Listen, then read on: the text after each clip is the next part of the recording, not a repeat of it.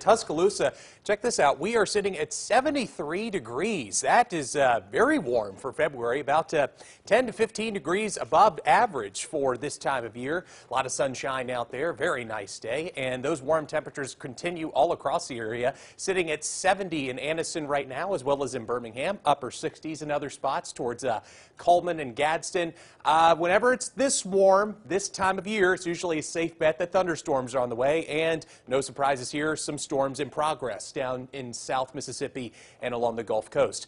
Not too far to the north, though, we are watching a pretty dangerous weather situation unfolding. This is an ice storm warning that's in effect for eastern Arkansas, western Tennessee, up into Kentucky, where that moisture mixes with that cold air. There's going to be widespread freezing rain that could cause some major travel issues. Here's what the freezing rain accumulation looks like. They could be looking at as much as 1/4 of an inch to 1/2 an inch of ice developing on the roadways.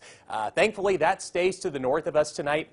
It's not going to be quite cold enough this far south for any ice storms, but we are expecting thunderstorms. That'll start with showers tonight and then progress into thunderstorms by tomorrow morning. So here's what it looks like hour by hour. Starting to notice some of those downpours crossing the state line late tonight by around 10 p.m. Then after midnight, we're expecting our first wave of storms to start rolling in. Really at around 5, 6 o'clock in the morning is when we'll start to notice these heavy downpours.